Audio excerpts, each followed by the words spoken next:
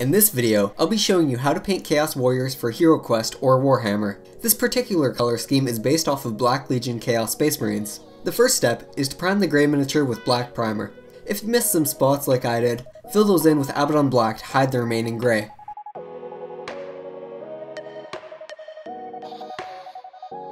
Next, Lead Belcher went on the blade of the axe and both sides of the chainmail in between the legs. Talarn Sand gave the horns their distinct color. Then I used this copper paint to give color to the ball between the horns. Some people cut those off their models, but I think I like the look of that metallic ball. To paint the glove, I used XV88 for 2 of the knights and Dryad Bark for the other 2. For now, I moved on to the base. First, I coated the base in PVA glue and spread it around.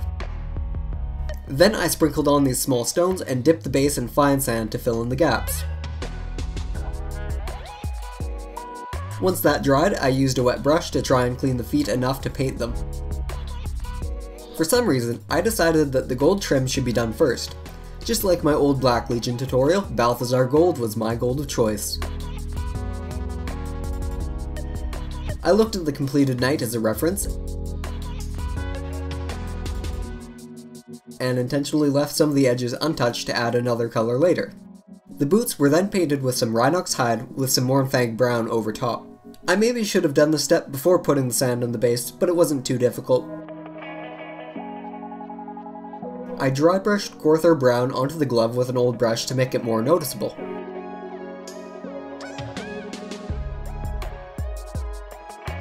If you mess up at any time during this process, simply layer on more Abaddon Black. Currently, I'm fixing the shoulder pad after being sloppy with the gold trim.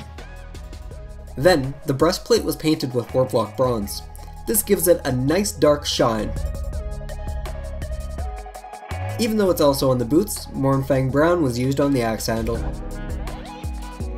Now that the wooden handle is done, it will be easy to paint the cloth wrapping at the bottom with Administrative Grey. I used Lead Belcher once again to paint the metal piece below the cloth wrapping and the buckler near the left shoulder pad.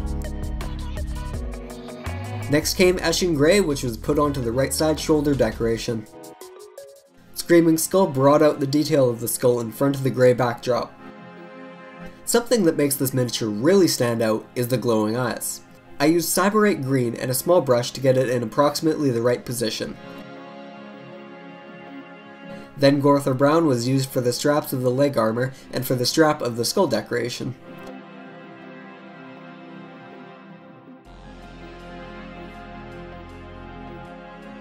This next step you can barely see, and in fact I forgot it on the first of these knights. Warplock Bronze was painted onto where the horns join the helmet.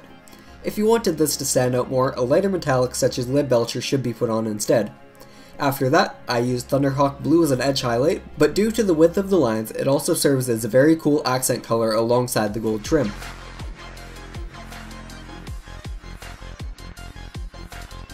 It went on multiple edges, so I'll also show the other knight as a reference to show where that color went.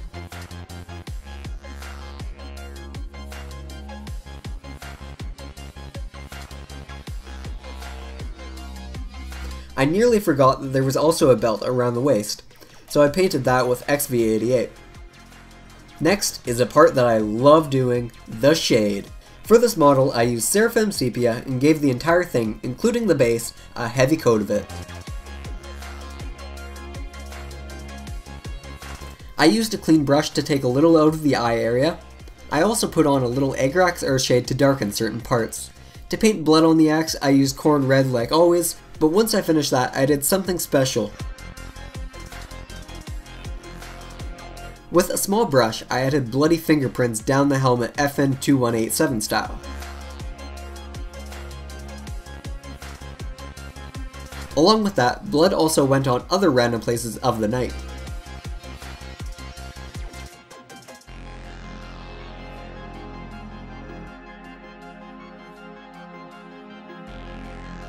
The final step seems rather mundane now, and it's simply to color the edges of the base black to match the others in the set. And here is the completed product. These both turned out really well and have the dark look to match their sculpts.